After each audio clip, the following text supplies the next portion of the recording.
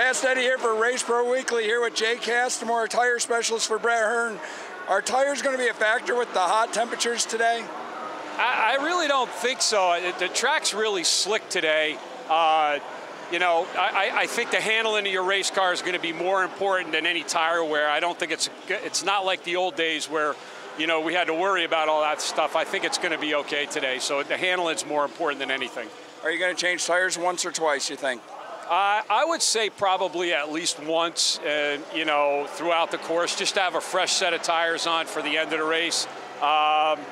Again, I think it all depends on how our car's handling, and we've already kind of changed the setup a little bit from, our heat race the other day and from time trials. So it's just a little bit of a different racetrack today, so we're just trying to adapt to it. For Race Pro Weekly, I'm Fast Eddie.